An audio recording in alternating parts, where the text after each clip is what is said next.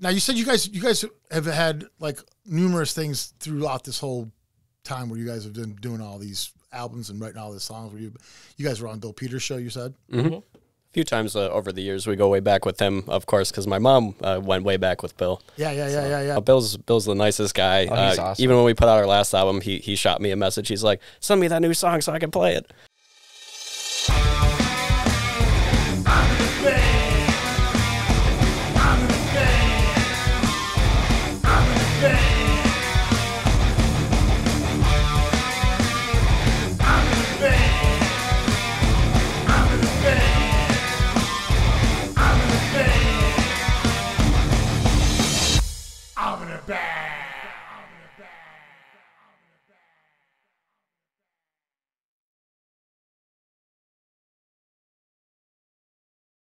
Welcome back, everybody, to another episode of Level Up Cleveland. And this week we have a couple of the guys in here from Lower 13. What's up? Metal band from Cleveland, yeah. What's up, guys? How's it going? Doing good. Thanks for coming down. Thanks for having us. Let me introduce you guys real quick. Now there's a three-piece band. It's a power trio. Two of you guys came up. We got Eric Kruger here, drummer, awesome drummer. Thank you. And Patrick Capretta, he's guitar and vocals. Yep. And not here is Sean Bailog. Yes. Yep. Sean Bailog. And he is bass and vocals. And we were just discussing this. This is like we've had bands on here who have dual vocalists, but usually one guy has a role and the other guy has the other role. And so they back and forth or they'll do their thing. You guys they're not set up that way. You guys have literally two singers that can do both roles. And it just comes down to, I don't know, what does it come down to? How do you guys decide who does what? It's almost like whoever came up with the idea gets to sing it, or who writes it, basically, type thing. Pretty much, because it's like it's the way I envisioned how I sing it. So, do you ever write something and think he would do better at what you wrote than you, or vice versa? We'd say that all the time to each other. I'm like, oh man, you wrote that riff way better than I thought of it. Like he'll take something and twist it around a little better. So yeah, cool. Now you guys been around for a little while. I mean, 2006, you guys formed. Mm-hmm. So you got 7 years under your belt right now, which is a long time for any band. I mean, it's a lot, and you guys are a very active band. So you guys already have 4 full-length albums out. You're working on an EP now that your guys will be releasing soon. Mm-hmm. Yes. You don't. I mean, for any band, especially a local band, 4 LPs in 7 years is a lot in this day and age. You know, you're pumping it out.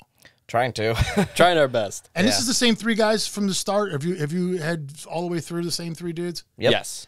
What's the secret to that? How do you think that? I mean, one more thing I want to mention is you guys are also Parma guys, and we've accentuated the fact that Parma does produce a lot of heavy metal, and it has for decades. It's like, it goes way back to the Mystic days, and I mean, a lot of the guys came from Parma. A lot of the Mushroom Head dudes are from Parma, and Parma's a huge place that's produced a lot of musicians. Not sure why.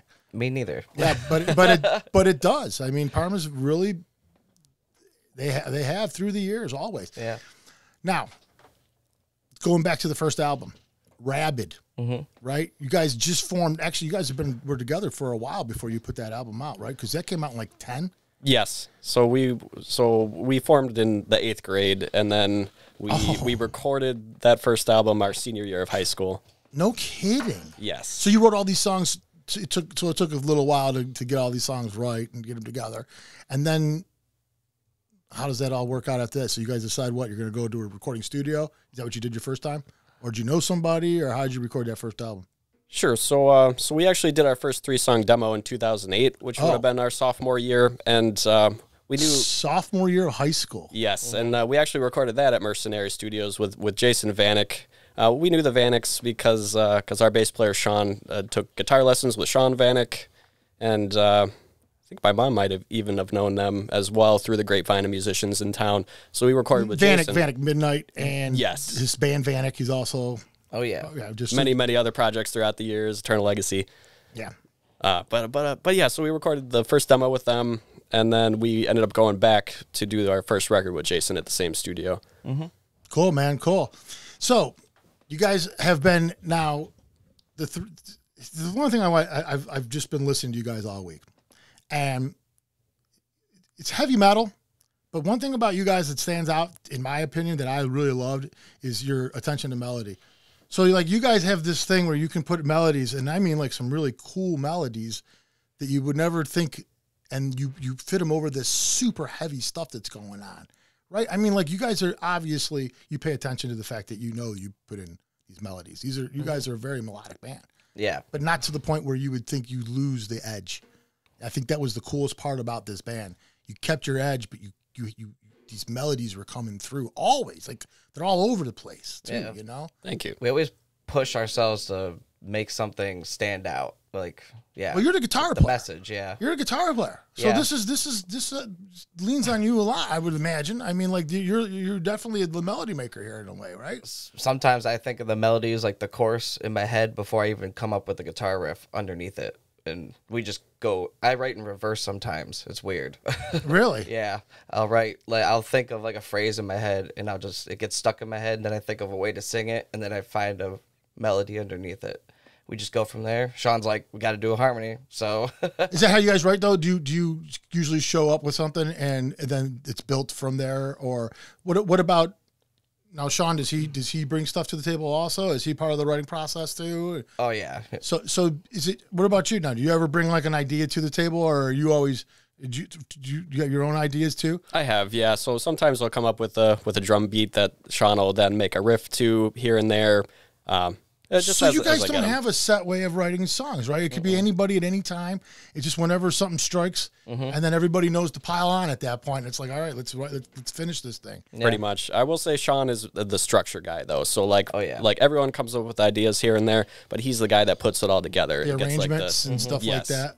It's like, here's some riffs. And he's like, all right, I'll put them together and we'll see what I come up with. And then we all discuss how it should sound. And So you guys have roles, and you know what they are in this band, and that's probably part of your success, right? I mean, like, you guys know what you're good at in the band. You know what you're good at in the band. He knows, and then so therefore, no one's we all have a stepping on job. each other. Yeah, right. We do. Yeah, and so that's definitely part of the reason why it's successful. It works, right? Would you agree? I mean, that has to, you got to have that kind of thing, right? Definitely, yeah. We've always talked in the past, if we don't like something, to speak up and don't just let it keep going, and then the song doesn't go anywhere. Yeah, right. It's like, say something and we'll work on it. If we don't like it, we don't like it. If not, we'll stash it for later and jump back to it some other time. Yeah, and I'm imagining also that you guys are the type of band also that you don't, 4 albums is a lot, and these are like 9, 10 songs per LP type thing. So you got like 50-some songs already probably written and done, finished. So you guys really don't have time. Like, you're not the type of band really that you're going to write a song and your buddies tell you how great it is, and so you listen to it 100 times and you want to just that. You guys are already writing the next one, right? Like, you guys are already like no, okay, that's done. Next, we're going in next week for this EP, and we're already writing the next one. So now that's another thing I wanted to ask you. You said you were working with Noah Buchanan at Mercenary, but now you're on Pure Steel. Yes. Are you still going to record at Mercenary, or now that you're on Pure Steel, will you be recording? We recorded even the last album, so that was recorded at Mercenary, but came out on Pure Steel. So they're just releasing it, they're distributing it for you and everything like that. But the recording is done at Mercenary. Yes, right. All of them have been that way so far. Yep, correct. No kidding. That's cool, man. Noah, what do you think about Noah from Mercenary? I mean, like as far as he goes. Well, I'm serious because like we had Chris E in here from Aletheia, and Terry from Aletheia, and they were telling us all about Noah. And then we've had other people in here. Ed Stevens was in here, and he was talking about how he was a magician and da-da-da. So we finally had to have Noah in here. We were like, we got to get this guy in here. Oh, yeah. And he was everything that he was talked about. He's an awesome dude, super knowledgeable guy. Busy as hell, that's for sure, man. And he's in some amazing bands. I mean, oh yeah, I'm repping it today. Yes. Yeah. Oh man. Yeah, no, Noah's great. We have nothing but awesome things to say about him. We won't record with anyone else. Yeah, are you at that point now? Yes. It's like that's your guy. Yes. His constructive criticism is what we crave. Like when we go in there. Yeah, it seems like that's what people say. Like he just has the knowledge, and when you're stuck somewhere, he'll get you there. He will. He'll get you out of that little pothole. Yeah. Yeah. You guys do have an incredibly good sounding. The albums they just sound incredible. I mean, seriously, they really do sound. That's another reason we go to him, because he knows what we want to sound like, and he knows how it should sound also. So it just comes out. Now that we've done 3 albums with him, like he knows what we're capable of as musicians and how we work together. Oh, so he'll he's push not- Eric. Oh yeah, but that's what we want. We want him to, if we're not playing up to snuff or something, we want him to come in and say, you can do better, or try it like this, it'll sound better. He's a producer. He's producing. Yes. It's his work too. Yeah. Yeah, right. His name's on it also, so it matters. And you got to trust him. I mean, Nunslaughter's these are the bands that he's a part of. Also, I mean, he obviously knows what he's talking about. Oh yeah. And once you have the faith in him, and I mean, the music he's recording for you guys, it just sounds amazing. Oh yeah. Now we just record. We're like, all right, do what you do. We'll see you later. And yeah, He's efficient. He has a great ear. He knows what he's doing. I told him when he was here, I was like, dude, you're creating a Cleveland sound right now. Like, there's a sound. There's a number of bands now underneath your tutelage, basically, and they sound like Noah. You know what I mean? It's Noah's thing. You're like, you know? that was recorded there. Yeah, I think that's we're in the midst of seeing that come about. Now, when I first saw you guys, it was at the Shotgun thing that Aletheia had when they put out at Beachland Ballroom. They did 8 bands. It was amazingly done. I got to tell you, I thought that was the setup was great. Yeah, super cool. You know, and you were in the tavern, and then you'd go to the ballroom, and you just kept going back and forth. Yep. And there was all the bands were good. It wasn't like that you were seeing a dud in the group. It was great. But as soon as I walked in, you guys were playing, and I was like, wow, who the fuck? Very cool, man. Very impressive. You know, you guys have a great stage presence up there. You guys were killing it. You were one of the first bands. You guys were one of the first bands playing that day. And you guys were killing it. I knew it was going to be a good day. We tried to bring the heat, no matter what time we're playing. Oh yeah, and that was such a great show. We were really happy to be a part of that. Yeah. A lot of friends on that lineup. Wasn't that? Now you guys itching to play forever, all day.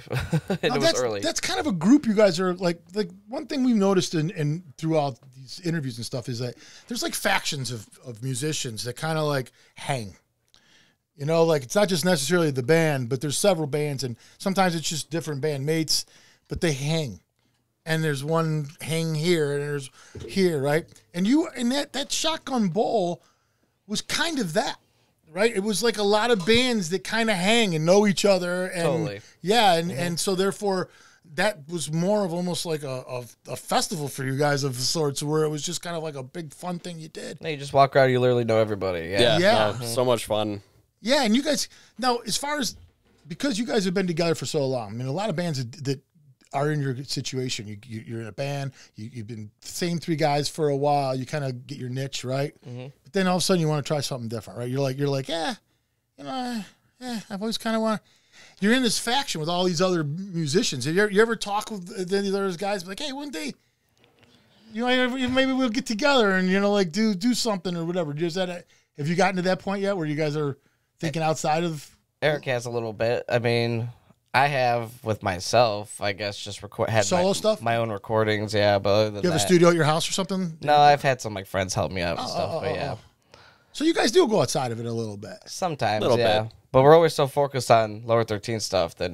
Well, but but Lower 13 is kind of specific. I mean, it's like. There's so much I know your song. Like when your songs come out, yeah, I know. I'm like, I know this now. I got to know these songs. It's specific. It's a certain music. I mean, you guys, we do stick to a you're killing this thing, type right? of sound. Yeah. Yeah. Right. Theatrical too. That's another thing. For 3 guys, there's sometimes all kinds of stuff going on. You like to start a lot with clean guitars a lot of times and build these songs up and stuff like that. Where I'm like. And you do, that's another thing you guys do really well is this building process with some of these songs where you've learned now how to create these epic type songs. We like that stuff, yeah. Yeah, like there's some epic stuff that you guys do also. And you guys have the tools to do it with, like obviously you're a killer drummer, which you have to be. I mean, like you can't be in these bands and have some subpar drummer destroys the band immediately. Right. They sound terrible, but man, you're a metal drummer, dude, for sure, through and throughout. You know what I mean? And that matters, especially if there's only 3 of you. You all got to shine, right? I mean, like totally. Thanks, man. Yeah, no, we try our best. Even on these new songs we're working on, I'm trying my best to pick them apart right now and put the drum fills in. And I'm like, I don't want to say stressing over it, but I'm putting a lot of thought into what I'm going to lay down in the studio here shortly. You're stressing over it. stressing Well, over I mean, but that's but if you weren't, you wouldn't be much of a musician, right? I mean, Right. like this is like Right, these are wouldn't your matter babies. then. Oh, These- yeah. these songs are your babies, right? I mean, Yeah, like, we Totally. care about what we're making. I want to go in there and make it the best that I possibly can. When I listen back to it, I want to say, oh yeah, like great fill there. I want to be proud of my work years down the line. Sure. Yeah. No. You do, and well, every musician does. I mean, I think that's what that's what this whole thing's about. Yeah. It's just not all of them are as good as you. Come on. Yeah, I mean, once that material's down, it's down. So that's it. So yeah, that's why he stresses so much. Well, how are you guys with that? Like when it comes to the writing process, like I know some people, they stress so much over their music that the songs just are never fucking done. Like they're like, well, That's Sean. I gotta, that's a little something I still, and so Sean like, just changes shit left and right yeah, all day. tweaking, yes, all day, tweaking. Yeah. So at what point does somebody just say, all right, dude, we're fucking done. It's done. We do. Sometimes it's me, but I'll be like, I think it's good. It's Yeah. good the way it is. Yeah. And then you can only plan so much too. I mean, it's like you gotta just go in the studio, and certain things just happen organically when you're there too. Which is something I've learned. 100%. Well, and not only that, but then you learn through the recording process. You start listening to music differently. So like once you start recording music, now you know how that sound was made and how that thing happened and what. And then now you're listening to it and you're like, holy shit, that's that. You've heard that song a million times, but now you're hearing something different because you understand how it's being done and stuff like that, right? Yeah. I mean, like you listen to music differently. Yeah. You listen to how more intricate it actually is. Yeah. What got you guys into music? Like how does it start off? I mean, you guys are young. You guys just you're in your 20s still. I mean, you guys are relatively young. You're in the We're in our 30s. Yeah, we just hit 30s. Wow. Well, I'm 31 now. Pat just hit 31 as well. I just hit 31. Yeah. no kidding. You'll be 32 in October. I was I didn't do good math. My math isn't very good. Hey, no worries. No, You you're guys good. kind of set it up for me. I mean, I could have let the 20s thing slide, but yeah, but you're still young. Even in 30s, it's still freaking young. oh yeah. To me, it is at least. I don't know about but I'm I don't know starting to to a feel- 20-year-old, but Starting to feel old, but are you? A little bit. Well, you're the drummer though, man. Yeah. Like that's the job that that's the physical job, dude. That's you're not allowed to get old. You can't. You gotta stay. Do you have a regimen or anything that you do like to be able to keep up with the drum stamina and all that, or just playing drums? honestly, just playing drums. And I've been finding as I'm getting older and the songs are getting harder to play, I need to go down there and play more. So you have more practice. Yes. Oh, I got you. So I've been trying. That's, if anything, I'm just trying to go down there more often and play the new songs more because those are the more challenging ones. So how do you start playing drums?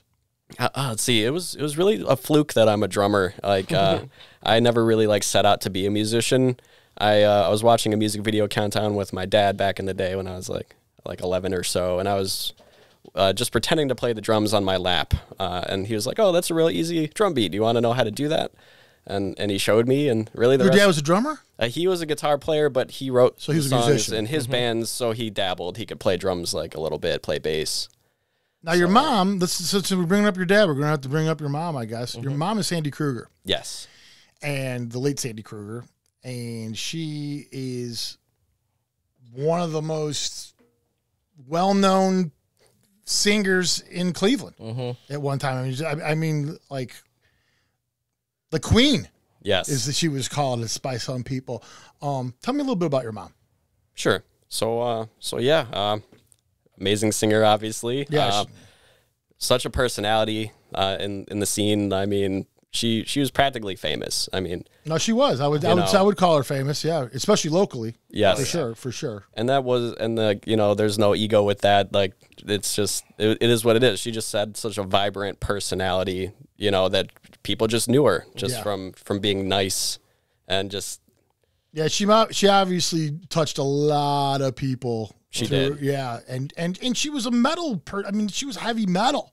She was. Yeah, she flew the flag for that. I mean, she was like, if you go on YouTube, you can see her singing with Midnight, Totally. with Vanek, with Sean Vanek and them guys up there. She's out there giving it hell. I mean, she's unbelievable. Amazing vocalist. Unbelievable power. She was always humble about it, but she was truly incredible. And she got to sing with anybody though. She just loved to do it, right? And Oh, yeah. yeah. It was her passion. Yeah, and you guys did some cool things afterwards. When after she passed, you guys had a nice benefit. You guys did all kinds of stuff, and you had a lot to do with all that, right? I mean, you were doing a lot of that stuff. I remember that's when I first started recognizing who you were and stuff. Was I saw your name popping up all the time, all over. I was and then when I got a hold of you, actually I talked to you at the Shotgun.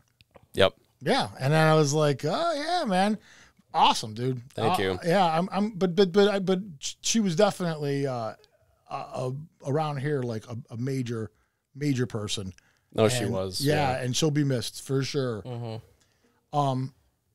But your dad was the one that saw you tapping. Yes. And said you should play the drums. Got you started, taught you a little bit, and did it get you the fever a little bit? Is that what happened at that point? Pretty much, yeah. It got me to the point where they got me like a drum set for Christmas the one year. Oh. And, it was just a little practice kit, nothing huge, but just to see if I wanted to stick with it. He showed me a few other beats, and I just kind of kept up with it. So then they bought me my Pearl Export that I played up until 2020 or 2021. Oh, just I was playing recently. that kit. Yeah.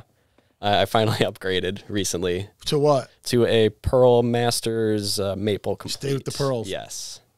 You're a Pearls guy, huh? I am. Pearl. And the new EP. I want to talk about that a little bit now. So when you guys go into writing something new, like a whole work like that, are you guys just writing like individual songs and then seeing how they all come together, or is there an idea for the whole work, the whole EP, and each song kind of like encompasses this idea, or do you even know, like, is it just, do you just write song by song? Is that how it goes basically? It all depends on how depressed I am, and how it all turns out. What kind of day sometimes it is? it comes out into a concept. Sometimes it just turns into other just stories of things. But this one's a little more of a concept. So Well, it's smaller, so maybe it's easier to create. it was a concept. little easier to just cram a couple together. Yeah. What kind of concept are we talking here? Is there what are we thinking about? Like, what do you guys? What's your main themes of writing about and stuff? Like, what do you find that you guys? What well do you go to when it comes to topics of writing and stuff? That's a good question. I gotta let him take that one. You never write lyrics? Ever? Nope. I like to talk about things, but not make it about that thing. It's more general for everybody kind of thing. So I try to go between those two things. Every time I'm writing something, I'm like, it's about me, but it could be about anybody. But do you guys lean into like the death metal type subjects or stuff like that? I mean, what's your subject matter usually about normally? Honestly, Anything? Could it be anything? Is it just like that? it's just about life, I guess. It's kinda just what we go through. Yeah. Stems from personal experience and feelings. So Pretty that's much. what you just pull from your own daily life and whatever happens, and it's like. Again, however depressed I get, that's when it all starts flowing Does it seem out. like that's when you write your best stuff? Oh, yeah. When life's down? And Sadly, and yes. Sad, Yeah. and that's when it comes out of you? Mm-hmm. Do you ever just try to force write? Where you just like try to like... That's how riffs come sometimes, but other than that, like a lot of vocals and melodies come from, just kind of being down sometimes. When it comes to like writing riffs and stuff like that, who do you think that you kind of like have been influenced by the most is the riff guy? Like there's tons of them, but Man. do you have a certain guy that you feel like you like? Is there a guy you like? Just love that fucking guy's riffs? I don't know. Well, it's definitely Dime and stuff, I but figured you were gonna say that. yeah, but other than that, I mean, there's a million people I love listening to, but it's hard to just pick one and stuff. And I try to just do my own thing too. Like I try to come up with stuff people don't play. Do you ever not listen to music just to try to keep your own Yep. Yeah. uninfluenced type thing? I've secluded myself out from like listening to stuff for like an entire week before. and Just while you're writing in that process and stuff to try to clear, Keep it a in- cleansing, almost like a purge. right, like stay in it. Yeah. Yeah. Now you said you guys have had like numerous things throughout this whole time where you guys have been doing all these albums and writing all these songs. Where you guys were on Bill Peters' show, you said? Mm-hmm. A few times over the years, we go way back with him, of course, because my mom went way back with Bill. Yeah. Bill's the nicest guy. He's awesome. Even when we put out our last album, he shot me a message. He's like, "Send me that new song so I can play it." Yeah, right. Now, do you guys tend to do that ever, or do you release all your works as one whole work? Do you ever release singles? You ever do that? You're like a couple teaser singles. At least a something? song or two. Maybe. We usually have at least one promotional single, sometimes a second, but at least one before the body of work comes out. Are you guys doing all that kind of stuff? Are you guys handling all your promotional stuff, or do you have somebody help you with any of that kind of stuff? Pretty much our own. Everything was self-released up until we got on Pierce Deal. And I do all the social media and booking and everything myself. Oh, so you take care of all that? Yes. That's your job. Yep, exactly. Since, I mean, I am involved in the music, but of course not as much as like these guys sometimes because of, they're the ones actually writing the lyrics and the riffs. I contribute where I can, but otherwise, I take up the other sides of the band to fill in. You've been doing it since MySpace days. Oh yeah, yeah. I don't know why. I had an early like inkling that I just wanted to do that stuff and was interested in it. Yeah, you wanted to like book the shows and everything, get us going and stuff. Yep. Yeah. So going back to high school, that was all me. No kidding. So that you guys are good at that.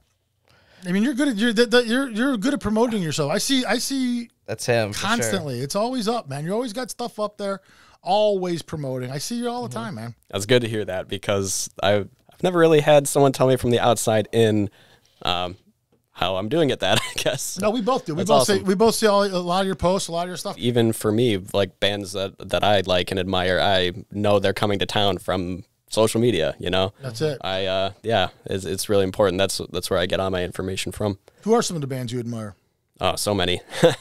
Too many to list. So you guys don't have like favorite bands though? You guys don't have like this is my favorite band. I mean, I got favorite bands like Gojira and Lamb of God and The Contortionists and Incubus. Yeah, I got a handful. I know you do. Oh yeah, for me, Trivium, Slipknot, System of a Down, Children of Bodom, and then we have our collective influences that kind of influence the band, like our band. But yeah, tons of different influences. Yeah, Sean's all over the place. Yeah, Sean's listens to like everything. So you guys just have like because the bands you named pretty widespread bands too. It wasn't just all like one. Yeah, it wasn't like all metal. Yeah. I like to listen to a handful of stuff. So. And Sean, he likes Chili Peppers a lot. He also likes the proggy kind of metalcore stuff like Periphery and Animals as Leaders, all that kind of stuff. Yeah. So, do you guys ever see yourselves doing that kind of thing sometimes? Where like you said Chili Peppers, he's a bass player, so Chili Peppers. Do you guys ever notice that your influences like you guys like because you guys get some pretty cool stuff that you do in your songs?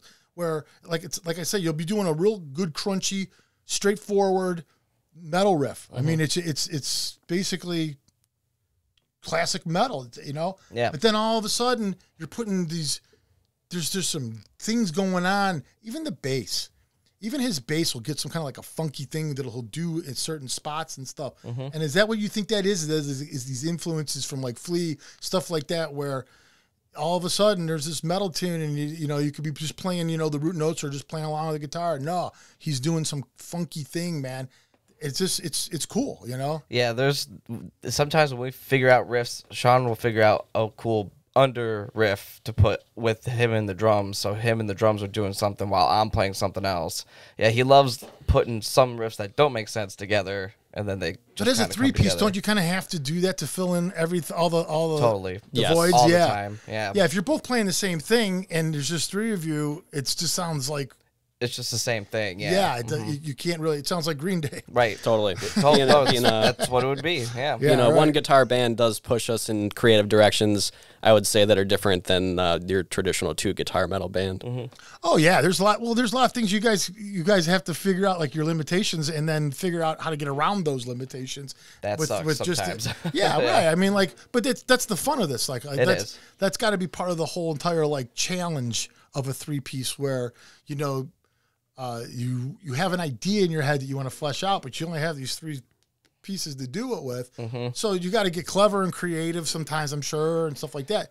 Yeah, there's nothing like practicing vocals over a really hard riff, like figuring out where the vocal matches in what you're doing. Yeah, cadence-wise and stuff like that.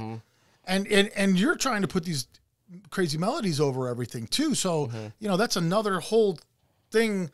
Do you... No, I listened to a lot, but I didn't listen to everything. I wasn't paying. When you guys are in the studio recording, do you sometimes will overdub guitars to like over for a solo? So you'll have a guitar under the solos and stuff like that. You do that, and then But you guys would never like do tracks on a live stage or nothing like that. It's No. No. So it's going to have the bass in the back. The bass is going to be back in Yeah, you. we just do it because we know it sounds good for the album. But live, yeah, we just do as much as we possibly can. So, Yeah. and we try not to go too far from it, so it doesn't sound so off that You try to keep it doesn't things- sound like the song. Yeah, Correct. We just played the heavy metal flea market Oh, the at flea Goldhorn. market. with Destructor Yes. and everything. Yeah, Yes, with yeah. Destructor, another big, awesome lineup full of friends in the scene. I That's a drove. fun time. I Such drove. a great time. I went there and drove past there and was like, dude, there was no parking anywhere. I couldn't find You anywhere. gotta go in the back. Is that what? I didn't think there was parking back there either. Was there? There's like a random. There's a little lot back gravel there, lot, yeah, but that Was filled there? up really fast. Yeah. We couldn't even park up front. Like we were hoping to snag We a had little to spot there for the unload. drums, and that lot was full. Yeah, I don't Yeah. think they were prepared for what came there. When I saw the list of bands, I was like, what the fuck? How they doing this? Yeah, no, it's they've was good. done It it a was few set up times good. now, and my mom even went to some of the earlier ones back then. Yeah, that's what got us interested in going too. What do you mean now? The flea market? Yeah, Yeah, like how So how long was that going? How long have they been doing that? a few years now. Dave Overkill has a big part in setting those up from Oh. Destructor. Yeah. So yeah, they did a few. I think pre-COVID, and then they did one last fall. They had Savage Master headline, and Destructor played as well. Pat and I actually went to that one as Yeah, as it was just really good. attendees, just for fun. that was Yeah, a lot to of go. fun. And yeah, great time. It's just free. I being mean, in it's the audience. freaking crazy. The man. beers are great. Beers are great, and just the environment is awesome. I love how big and open it is in the space that they have the show. Are the bands volunteering for that? Yeah. No kidding, man. No shit. Yeah, Yeah, it's just for fun, really. yeah. I mean, that's what we've always done though, like forever. Like we've never been worried about money and stuff like that. We For just, as far as playing out goes. yeah, when we go out, like Bands don't get paid. yeah, right. Come on. I mean, we try to now. I mean, but yeah. I mean, you got to try to get something, man. Yeah, you but- got to recoup No, a little. totally. But like when it's something like that, we're like, oh yeah, we're down. We don't even sweat it. Yeah, we'll bring all our stuff and let's do it. And what was the purpose of that whole thing? What was it? Was there a fundraiser that's going on there for something, I think or it's is just it? a flea market, right? Yeah, Was that really what it was? So they just had the music for that specifically. for this specific one, yeah, it was just the flea market / free show. It wasn't for any specific cause or fundraiser or anything. How'd this last one go? It was great. It was awesome. Yeah. It was really cool actually being a part of the show this time. Yeah, right. Because we enjoyed it enough just going as attendees, but we really liked being a part of it this time too. How many people you think were there this last time?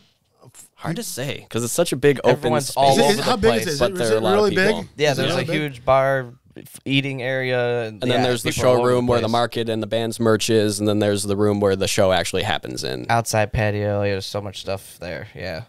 So when you guys are playing out, are you guys mostly right now opening, or you guys are headlining also too, right? So you're doing both. We try Yeah. to. Yeah. I mean, we'll set up a random show out of nowhere sometimes for ourselves, and yeah, headline. And where's your main place that you play at, or do you have one?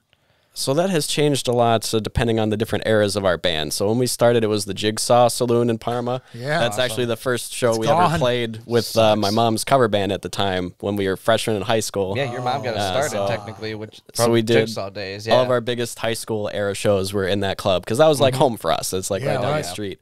So I could roll my amp there. Seriously. Yeah, it's right there. and then that ran through the gamut of owners and then got demolished a couple years ago, unfortunately. Yeah, literally. So then the Hi-Fi was another that we always played, and then is now the Foundry. So Yeah. and, so then, that and then the Hi-Fi, and then the Breakfast Club, and then oh yeah that went through its tons of owners and Yeah. name changes. But the Foundry is another place that we've frequented over the years. We used to play the Fantasy, but now that's different too. something else. Yeah. Fantasy, man. I've seen so many great bands in the 80s and 90s in fantasy. More recently, the Sly Fox in North Homestead has been one of our spots. Mm-hmm. Yeah, but you get paid at the Sly Fox if you as long as you guys got a cover, right? You guys doing Yes. door covers at there? They're very generous. They're very great to work with. Yeah. Yeah. Love that club. You guys were talking about you possibly having like a CD release party for this EP that you guys got coming out here. Yes. You guys gonna do something kind of special, or is it what do you do for what I feel like big specials over now. what's your definition of a CD release party? Really? It's just having fun, I guess. You just basically to get it out there. getting our friends together. Book a headlining show at a club. Have some good friends and bands as support with us. Just play a show. Have a good time.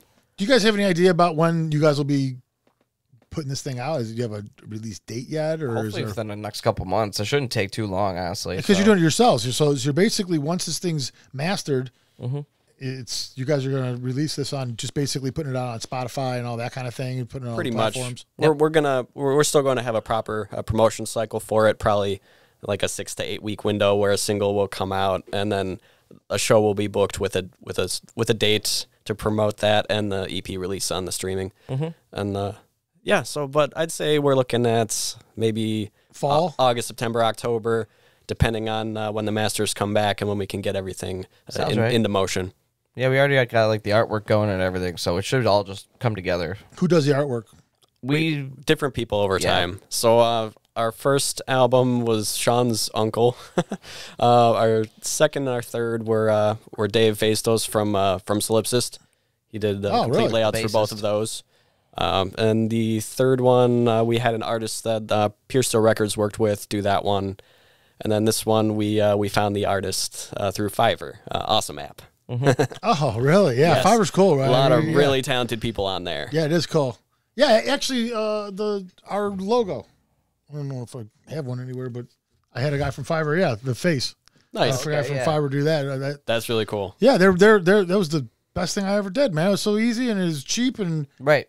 Oh, you're yeah. talking some killer artists that are on there and stuff like that. Killer artists with unique ideas, you know? Yeah. Actually, our most recent shirt design, too, came from an artist through that app, so. When you're dealing with a record label like Pure Steel, and because you mentioned just now, you said someone that they worked with did their album cover the last time you said, right? And are record labels still like they used to be, where they kind of like, do they just offer to help you, or are they saying, no, we want you to go down this road, do this, do that? Or is it more just like, what does a record label in today's world do for an artist? So I can only speak basically based on our experience with Pure Steel, because that's the only label representation we've worked with throughout our career. But basically for them, it's you know, they do the pressing of the record themselves. They do the promotion of that. So like all the metal blog sites and like some interviews and stuff like that. And then they and for the artwork a little bit too, money towards that. But otherwise, yeah, that's mostly distribution and a little bit of promotion, I would say. What do they say to you about like hard copies of music versus just digital copies of music? So like some people don't even do CDs anymore. I mean, sometimes it just goes right to digital, and that's where their music stays. Yeah, we still fight with that a little bit because we like the physical. That's how we've always been. Sure. But and there are we get people it. that like the physical too. So we always, no matter what, if we're going through the label or self-releasing, we'll always have a physical CD copy. How do you guys go about like numbers of that? Like how many physical copies do you just throw one? Try not to buy too many. Yeah, but that's what I'm saying. There's a cost involved in all this kind of stuff. Yeah, and if there's it's not always an a bundle. audience, then it's almost not worth doing it in some ways, right? I mean, like you right, got to if determine. you don't think you could get rid of them, right? Yeah, right. I mean, so that is a conversation that you guys have to have sometimes, where it's like, all right, are we there yet, or like, do we want to? But you guys are doing LPs and stuff. Like, you guys are old school. I mean, you guys have old souls type thing. You know, like where you guys were born in like 1970, almost like the way you guys think. I wish. Well, I mean, but you know what I mean. Like that, like the hard copy thing is such a dying thing, and the LP. Yeah. That's a dying thing. I mean, the single is where it's at, and the EP, the 3-song EP, 2-song EPs, that's where it's at. You guys are kind of like going against that, which I think is super cool, by the way. Yeah, ever since we did the first album, we were like, well, we got to do a second album. I mean, we did an album, so then it just turned into more and more. We're like, well, why stop what we're doing and It just seems keep like going? it's a patience thing. It seems like to me, It like is. like people run out of patience, not just artists, but fans. Like they can't stand it. They got to hear the next new thing. So these bands That's what got we to fight keep, with. Yeah. Yeah, because aren't you ever tempted once a song's done, especially if it's one of those songs where you're like, oh, It's really good. Yeah. yeah, you're like, I want people to hear this now. Yeah. That temptation's got to be there, right? Oh, Yeah. definitely. Do you guys ever like not allow the other guy to like have a copy of that song because you're afraid he'll release it by accident? No. No, not quite. But I Yeah. will say that we tend to get impatient when we get our masters back. So we're showing our best friends already. Yeah, they got to hear this. And, you know, families That's and how stuff. good it is, yeah. Yeah. So we do tend to spoil a few songs here and there. For but, friends, but yeah. not release them though. What song do you guys have that you think that you did that the most of and was most proud of at the end after the change was made? Do you have one? Dude, that song Monster. Oh We yeah. had a million renditions of that song, and then it finally got on the album. We're like, all right, we're done with this thing. What album's Monster on? Restore the Order, our third one. Yeah, That one song had was- a million different renditions. It was written like as far back as like when we recorded our first album, and then we just kept changing it, kept changing it. kept So that was holding one of on them to it. songs that kind of like Kept just- going, yeah. You just kept. You said, I know there's something here. We just got to figure this out. Yep. Type thing. How many of those you guys got going on? Dude, there's always a few of those songs that are on the back burner, and you're always trying to. There's a whole like just thing in Sean's computer of just Oh, riffs, really? yeah, just stuff that we're holding on to. Just maybe they'll fit one day. You never know. Is Yeah. that how you guys start a new album idea? Is to open that thing up and. If we really have nothing, that we'll just maybe spark something out of that. Yeah, but normally, if a lot of newer ideas do come to us, but then we're like, oh, you know what? We have an old riff that might actually fit with this song. Let's go back and see if we can find it. Yeah. Even as recent as Embrace the Unknown, we had 2 songs on there, Hollowed and Last of Our Kind, that were completely different before. And completely different drum beats, completely different ways the riffs were played. And then Sean just went back in and completely rewrote them, and they're so much better the way they are on the album. No shit. And any one of you guys can kind of do this, right? I mean, like you all three kind of have like abilities to do that, like to improve a song.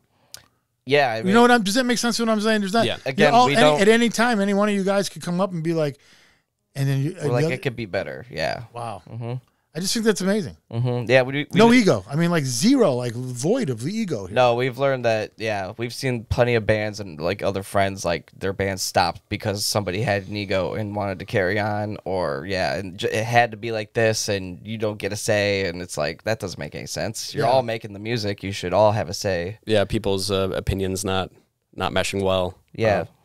Yeah, I mean, like in like I guess there in some ways though there are bands though that you have the main guy and he has his band around him. That's different. Right. Yeah. You know, then you have a guy who's he's the one, he's in control. you He's know? doing it all. It's yeah. his band. But that's not what you know. You guys have the collective team type thing where it's like Yeah, we talked right off the bat. There is no like main person in the band. We're all doing it together. So We've always been collaborative, but a lot of it was just learning that over time too. You know, because I would say early on there were certain moments in high school where it'd be like someone would get miffed a little bit if like their riff wasn't as good and we didn't go with it. But yeah, just over time we lost the ego about it. It's whatever. that's when we It's started gonna make talking us to sound each the best. other. We're like, hey, if someone's got a problem with something, you should speak up. It's like, Yeah. even if we butt heads on it, we should still talk about it. So, oh, yeah. And try to make sure we're all happy with it. right. So Because if you're not happy with it, then no one's going to want to play it. And then there's no point in doing it. So, Oh yeah, good. That's good advice, man. Yeah. That's the way to do it. That's why I think bands should all be to keep their bands together. yeah. And you're writing the best music that your band can come up with, right? I mean, Right. like You're not limiting yourself. three heads are better than one, really. Seriously. All right, guys. I want to thank you guys for coming down here, man. Thank This was you. Thank you great, for having man. us. yeah. But everyone's got to be keeping their eyes open for this EP that'll be coming out probably early fall, Yep. I'd say late so. end of summer, probably in there. You guys will be doing a release party. Yes. There'll be some singles being, at least one single being released. Definitely off of this. one. Look Yeah. for that. And you guys will be gigging. For Oh, sure. yeah. Definitely. All right. We'll be Thanks. out All right. there. I appreciate you guys coming down again, man. Appreciate Thanks, it. man. Thank you. Thank you for having us. Keep your eyes open for Lower 13. And that's it for us. We'll see you guys next week. That'll be fine.